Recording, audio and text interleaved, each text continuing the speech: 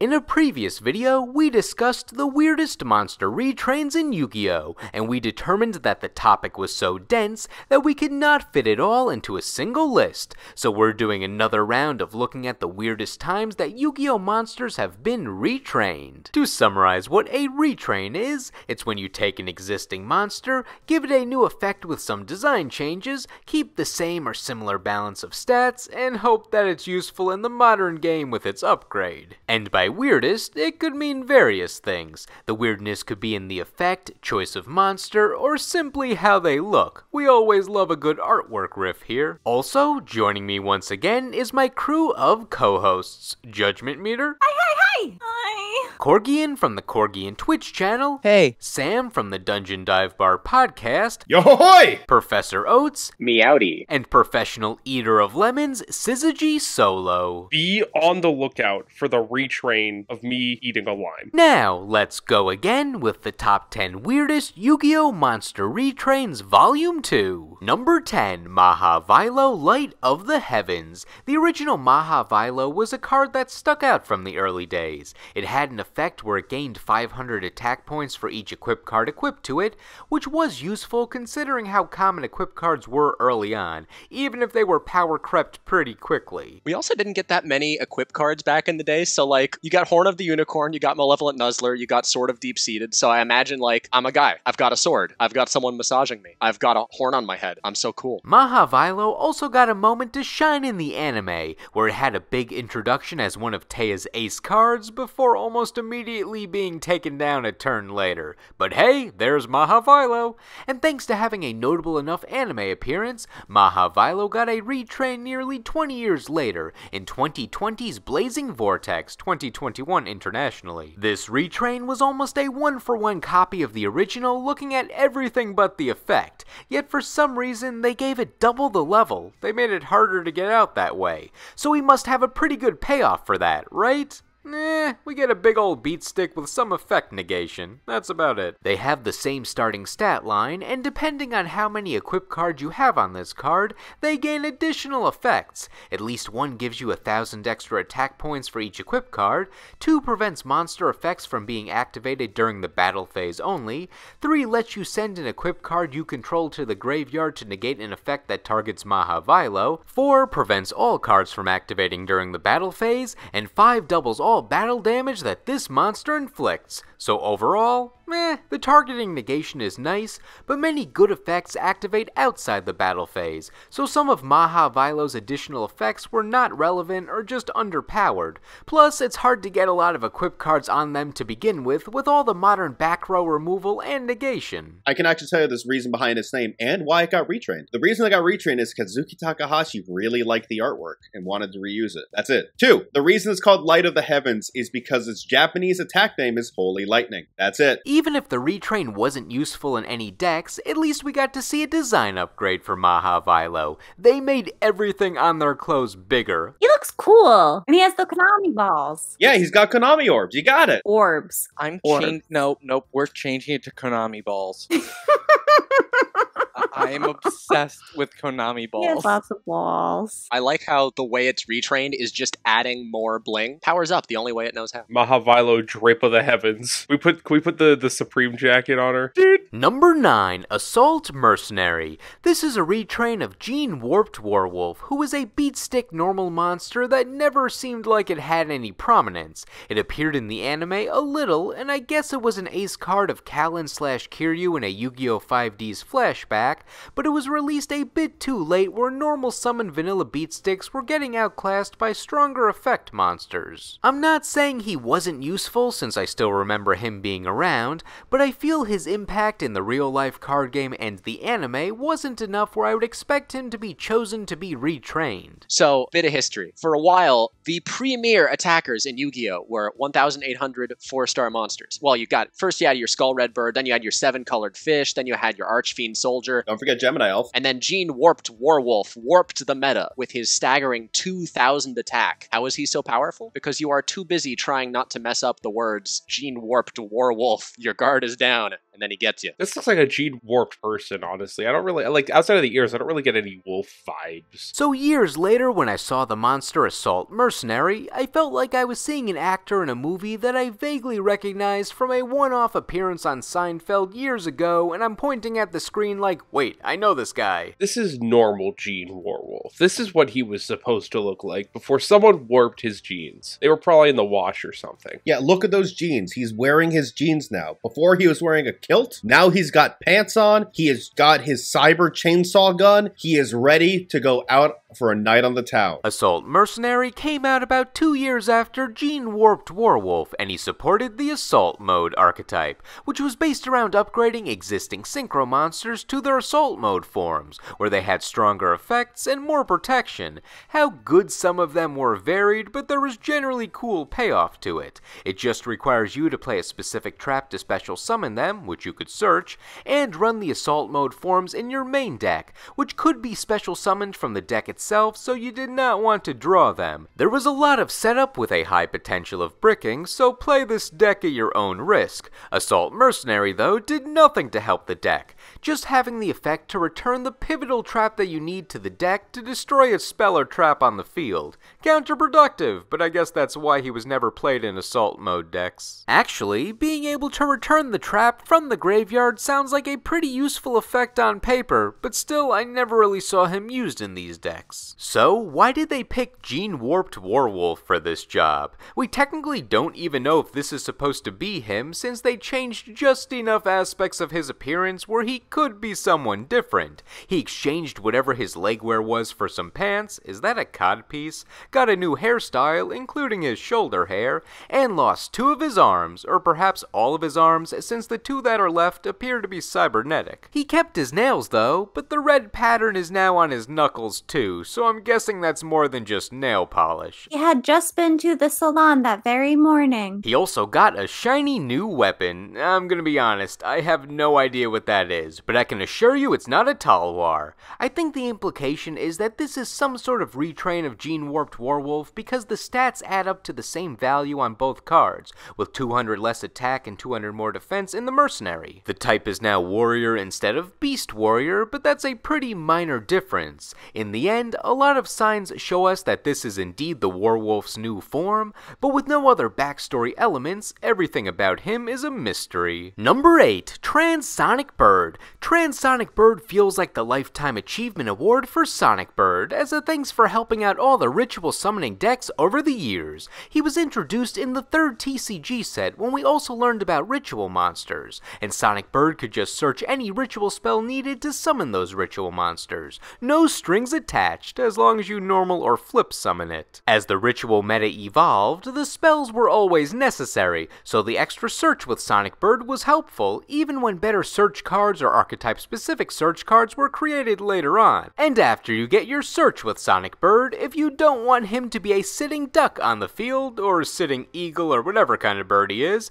you can just use him as a material for the ritual summon. So by doing his job for about 20 years for the ritual decks, he got some attention when Konami was like, hey, why don't we just make this ritual support card an actual ritual? Now we see he's upgraded his jetpack immensely. He's basically tied a full-on jet to his back. His effect is similar to the Master of Right skill in Duel Links, where you can reveal a ritual spell from your hand, and then add a monster listed on that ritual spell to your hand by shuffling the spell back into the deck. He also has a quick effect on your opponent's turn that feels like a Verte Anaconda style effect for rituals, where you can send a ritual spell from the deck to the graveyard, and the bird's effect becomes that spell's effect, so you can immediately ritual summon on your opponent's turn to get some good disruption. As a Nephthys player, I like the idea of using the Nephthys ritual spell with this effect for some untargeted destruction on the opponent's turn. As for Transonic Bird's own ritual spell card, I like how it shows the blueprints of his upgrade. Was he doing this all by himself, or were some scientists like, we can rebuild him? Also, why does the ritual make him dark attribute now? He used to be wind, but what makes him dark with this transformation? If anything, I'd say he's more wind now, and his old self was dark. Look how angry Sonic Bird looks. Aw, Oh, his little goggles. Oh, he looks mad. Why is he mad? Did someone try to pet him? Well, I kinda did because I was trying to get a ritual spell from him. Oh, yeah. Don't do that to an eagle. They don't like that. They're not petting birds. They have a job to do. Well, yeah, his job's to help me with this relinquished turbo deck. Number 7, Mimicking Maneater Bug. The original Maneater Bug was one of the first flip effect monsters, alongside the likes of Hane Hane and Skalangle, who stole King Fog's crown in international releases. But Maneater Bug was always a standout of the bunch, mostly because he was in the anime, but also because he was an early destruction effect. You flip him, you destroy a monster. Simple. He was easy to hit over in battle, so it was usually a 1-for-1 exchange, but hey, he had his uses. They tried upgrading him once in the past with Noble Maneater Bug, but he was too weak and inefficient to bring out as a tribute summon monster that you would need to set first, so it seemed that trying to bring this flip monster into the modern day was a failed experiment. However, over 15 years after dropping him altogether, Konami decided to try out Maneater Bug again in the form of a retrain called Mimicking Maneater Bug. His effect starts off the same way as the original. You flip him, you destroy a monster, but once you destroy that monster, you've unlocked the floodgates of his new form. He then gains the attack points of the monster that he destroyed and gets their type, and to go with his type changing effect, he has the extra effect where he can't be destroyed by the effects of monsters with the same type as him. And just to make sure that you can't hit over him like the old Maneater Bug, he can't be destroyed in battle, so you actually have a chance to resolve this whole effect. That being said, there are still plenty of other ways to destroy him in the modern game, so this retrain was mostly just for fun.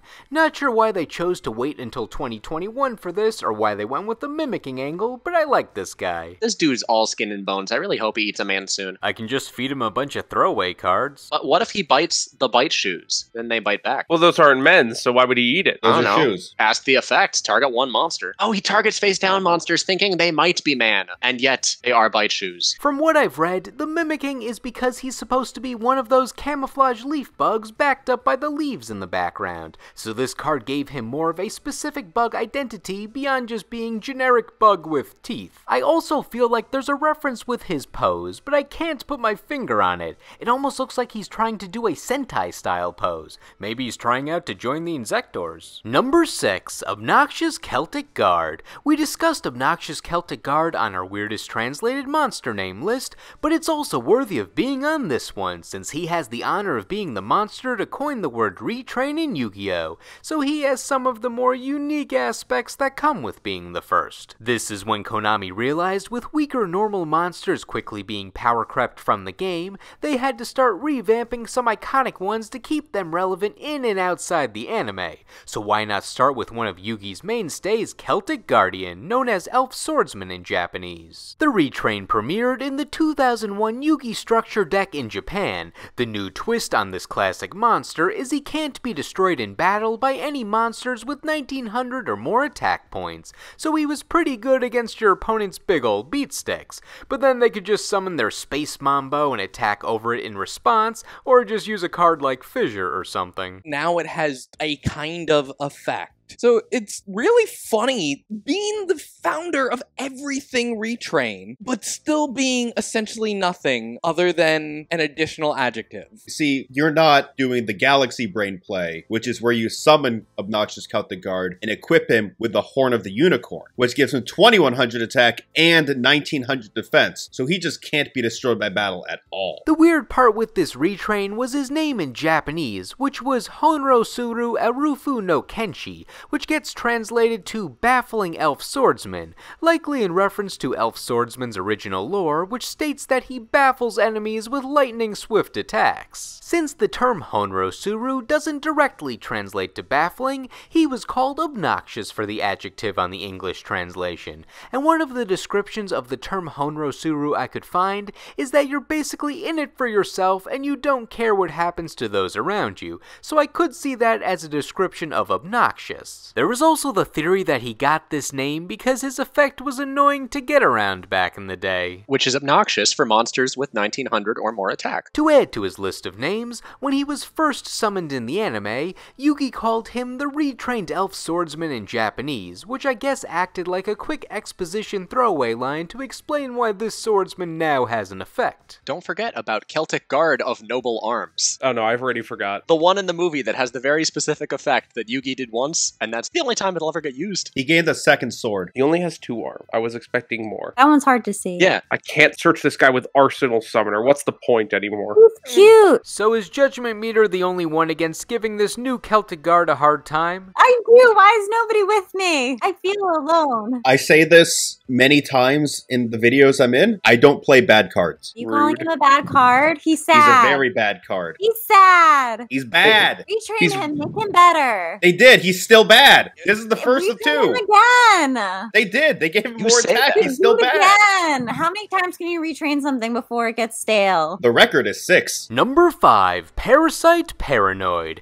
This is a retrain of Parasite Parasite, one of the most unique, convoluted cards in Yu-Gi-Oh! That seems impossible to resolve without loads of setup or cheating. We discussed it in our Weird Flip Monsters video, so to summarize, when flipped, it goes into your opponent's deck, they have to draw it, then it summons itself, inflicts damage, and turns all their monsters on the field to insect type. It was basically impossible to pull off, but we did see it work in the anime with the help of cheating, so at least it had a little time in the sun. So when I heard Parasite Parasite was getting a retrain, I was like, there's no way they can make this work. And then they actually did a good job. My favorite thing about Parasite Paranoid is they had to change it from being a flip effect because of the way flip effect monsters work. If it's flipped up during the battle phase, its effect activates and then it's immediately destroyed because it was destroyed by battle. The new Paranoid effect emulates how the original Parasite was supposed to function in an easier to use way. It activates from your hand, similar to how your opponent was supposed to draw the original Parasite to activate its negative effects after it goes into their deck. It then equips to a monster on the field, referencing how Parasite Parasite counted as an equip card for each infected monster in the manga and anime, which is why it didn't work on Gearfried, who destroys equip cards, turns the equipped monster into an insect, just like what Parasite Parasite did to the opponent's side of the field. The monster equipped with Parasite Paranoid cannot attack or target any of your insect monsters, referencing how you were supposed to put up spells like Insect Barrier after Parasite Parasite turns all of your opponent's monsters into insects. And if Paranoid is sent to the graveyard after it was equipped, you can summon a level 7 or higher insect monster from your hand, ignoring its summoning conditions, likely in reference to how Weevil used high-level insect monsters like Insect Queen and Perfectly Ultimate Great Moth against Joey in the anime, and how Insect Queen has her own retrain that can only be special summoned by another card's effect. And because Parasite Paranoid counts as an equip card while turning a monster into an insect,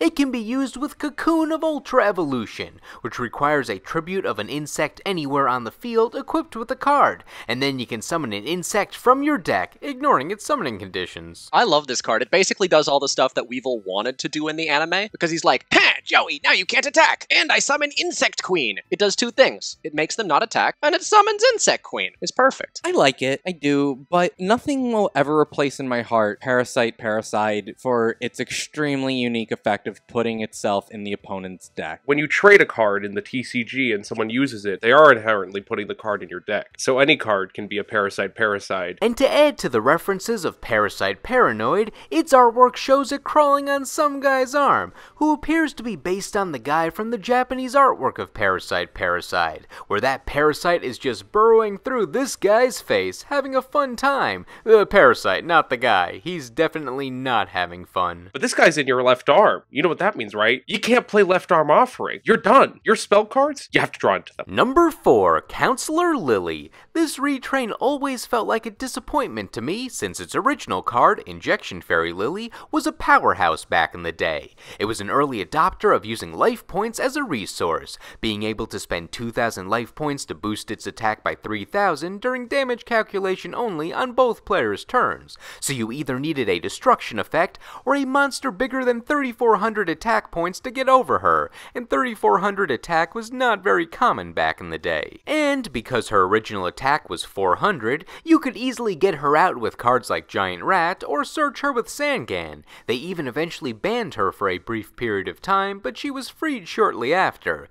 By the GX era though, she was power crept out of relevance, but she had a cool legacy behind her. She was also memorable in the anime. She was one of the few monsters who could talk in the Duel Monsters era, as seen in the Pyramid of Light movie, and she was one of the ace monsters of Lecter of the Big Five, which was a funny subversion since Lecter took the form of Big Scary Jinzo in the virtual world, and he was using a cute little fairy girl who was actually a spellcaster.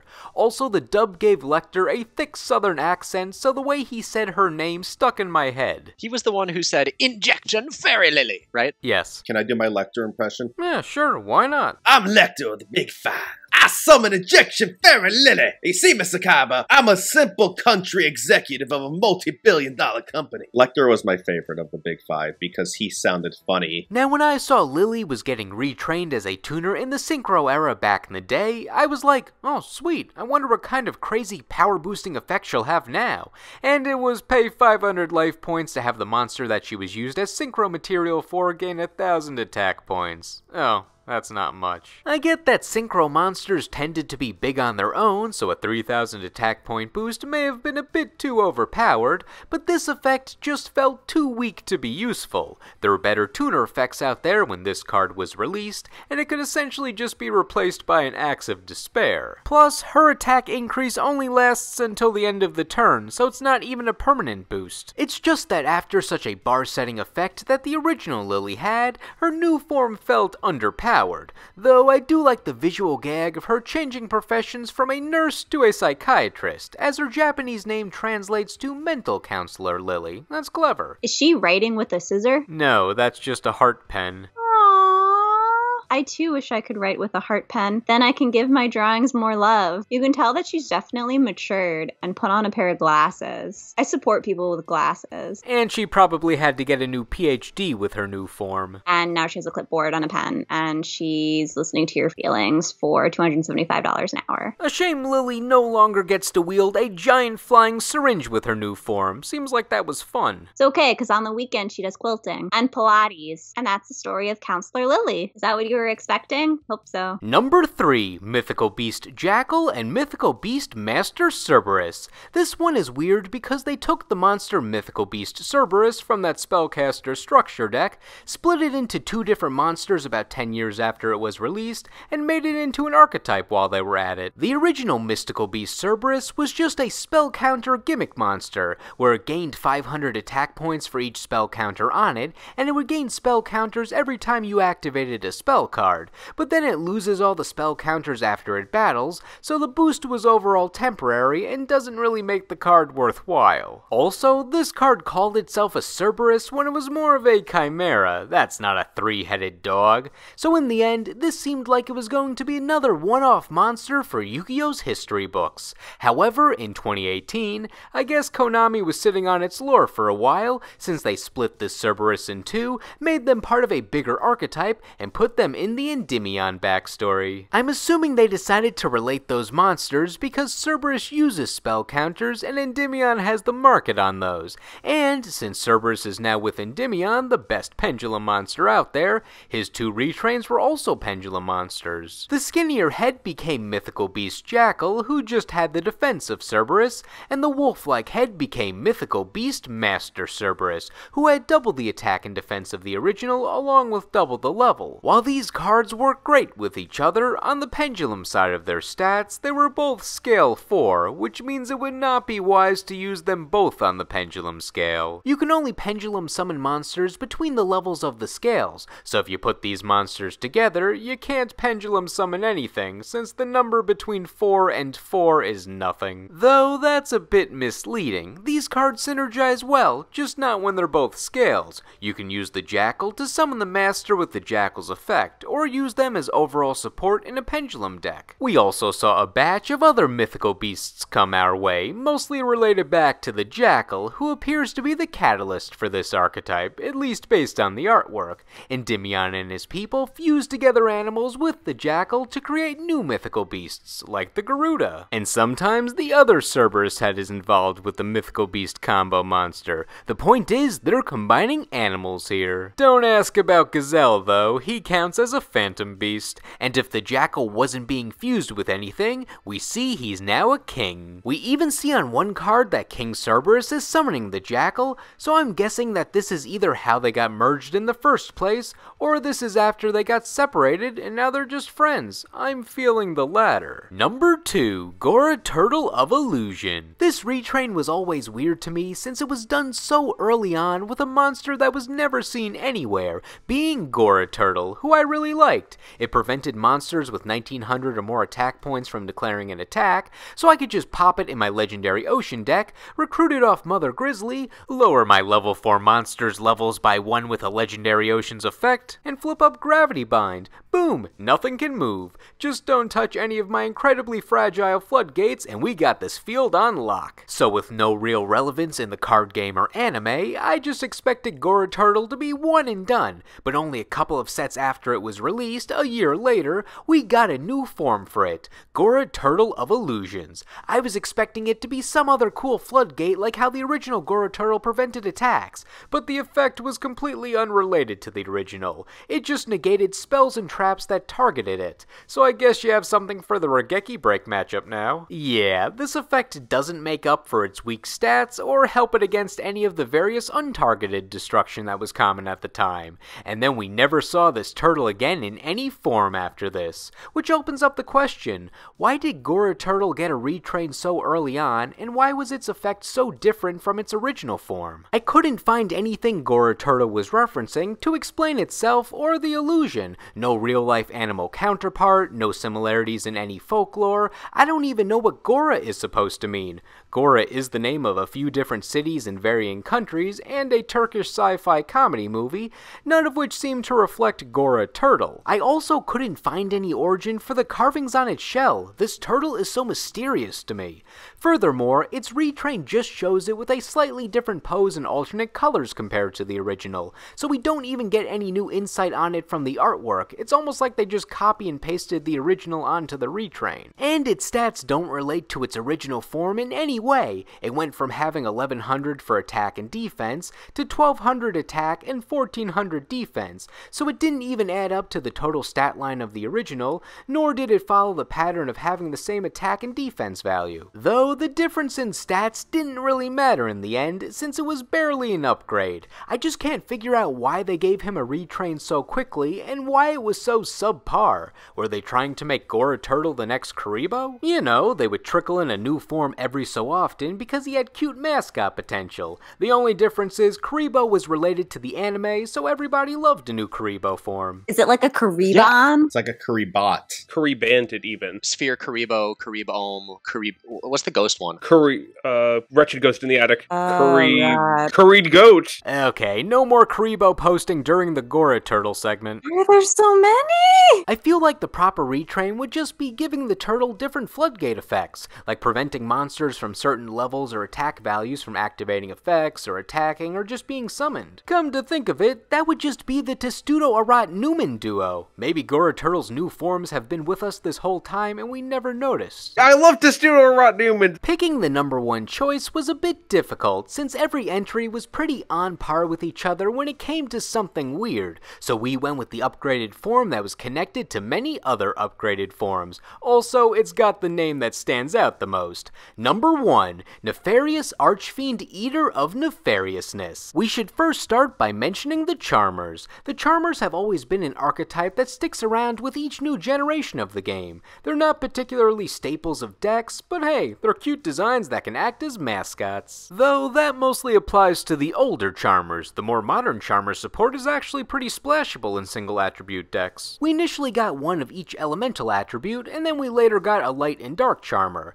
Every so often, a new form would come out for each Charmer, usually with the original 4 getting their upgrades first. My favorite was always Hita. Look how intense intense she looks. However, another major aspect of the Charmers is they all have little buddies, who are minor monsters that relate to their primary attribute, and as the Charmers grow stronger, so do their familiars. The most well-known of the familiars is Gigobite, who grew up into one of the versions of Gaga Giga with Area the Water Charmer, but the most interesting to me is Archfiend Marmot of Nefariousness, who is the companion of Ossa the Earth Charmer. Look at him, ain't he cute? He's got a big ol' nut and he's just having a good time. But this Marmot soon went through some changes to get a retrain, or more technically, an upgraded form. His new stats and effect now match the other upgraded forms of the familiars, but you know the real reason why he's here. It's that name. It's just a thing in the English translation. I can't wait for the next retrain. Archfiend Nefarious, Archfiend Nefarious Eater of Nefarious, Archfiend Eaters of Nefarious, and Knuckles. The names of the original and the retrain are significantly less ridiculous in Japanese. The Archfiend Marmot of Nefariousness was just called Demon Beaver in Japanese, with that specific demon in the name being the Archfiend archetype in English, which is why he's randomly an Archfiend without having any other relation to the archetype, since he was made before they expanded it into a full archetype. They were just putting demon in its name because it sounded cool. I want to address something here. I don't think the people at Konami know what a beaver looks like, because both times they put beavers. We got Lewis and we've got Demon Beaver. Neither of them are beavers. They are both rats, which is very different from a beaver. One more thing. Archfiend Marmot of Nefariousness. Marmot, beaver, either way, he's not supposed to have a horn. So that means he's equipped with Horn of the Unicorn, and his defense on all forms is less than 800. That's shenanigans. Well, that's because Horn of the Unicorn boosts by 700. Ah, damn. The whole bit is ruined. That's me. I'm the bit ruiner. Then when the wave of evolutions for the elemental familiars came out, their forms were made less cute and they all got effects related to special summoning themselves when spellcasters were on the field because the Charmers were spellcasters. While the other upgrades got pretty standard names, the localization team was just like, let's go crazy, and gave us Nefarious Archfiend Eater of Nefariousness for the Marmot's new name. Oh no, what's wrong with him? Oh, hey, Hellman. I love this guy. Once again, the Japanese name is more simple, referencing its original Japanese name by now calling him Demon Eater. But when you think about it, the Japanese and the English name still imply the same thing. The English name just takes a lot more syllables to say it. He's the eater of something evil. He himself isn't evil, he's just Earth attribute, but he does look a tad angry, but that's only when you try to pet him when he's eating his meal. Whose head is that? Whose head is that? Who let this man eat a head? Me. See, there you go. He's eating a nefarious demon right in front of us, being the head of Archfiend Soldier. Guess he is related to the Archfiends in another way. Then all the familiars got Awakening of the Elemental forms, with a hyphen and everything in their title, where they're leaping away from their respective Charmer and doing some cool stuff in the air. While they all got pretty standard names again, they kept up with giving the Marmot a silly name, calling him Nefarious or Archfiend. They couldn't do as long of a name for this one since they had to fit that whole title in there, but they found a way to keep this reoccurring joke alive. So for being involved with the running gag of the most ridiculous naming pattern in Yu-Gi-Oh!, Nefarious Archfiend Eater of Nefariousness wins round 2 of the weirdest Yu-Gi-Oh! Monster retrains. Now, what did you think? Did any of these retrains make you wonder, or were some of them too standard to even bat an eye at? What are some of your favorite Yu-Gi-Oh! Retrains in general? Let me know in the comments. Anyway, thank you all for watching, and we will see you in the next video.